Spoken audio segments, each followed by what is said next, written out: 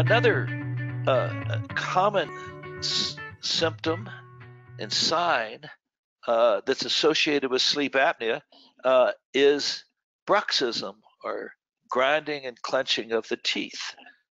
This is a common occurrence in sleep apnea, and with treatment of the sleep apnea, it actually resolves.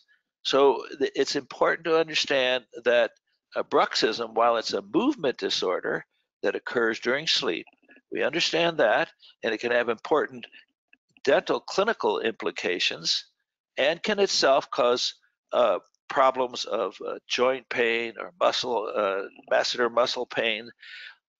It's important to understand that it can be aggravated and caused to appear by sleep apnea.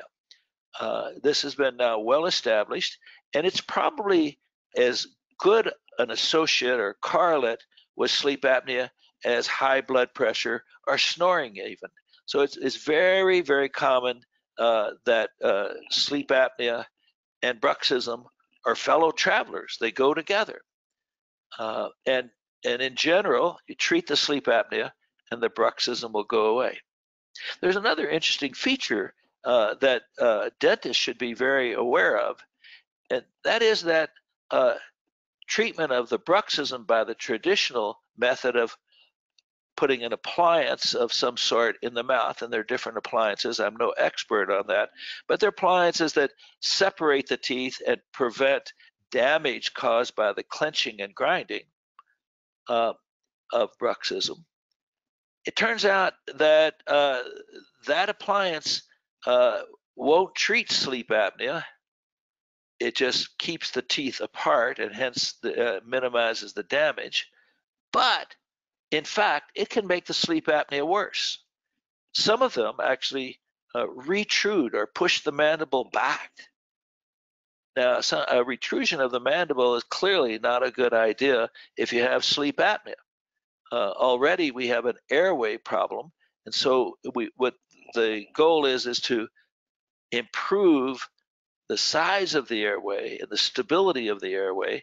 Well, some of the bruxism appliances can actually do the opposite. So it's very important to understand that. It's been well established by good evidence, and the important feature to remember is that bruxism may be associated with sleep apnea, and if it is, the traditional bruxism appliance may not be the useful approach for sleep apnea. On the other hand, treating the sleep apnea will generally treat the bruxism and have it resolved. So in a situation where you have both bruxism and sleep apnea, makes a lot of sense to treat the sleep apnea and see what happens to the bruxism. In all likelihood, it will improve. So remember that bruxism is a tight associate of sleep apnea, and that any treatment of bruxism should include the possibility that someone has sleep apnea. And so taking a careful history regarding the four things I mentioned: snoring, high blood pressures, gasping and choking, and large neck circumference, those things are important in screening for high blood pressure, for screening for sleep apnea, so that you will know whether it's a fellow traveler in your patient.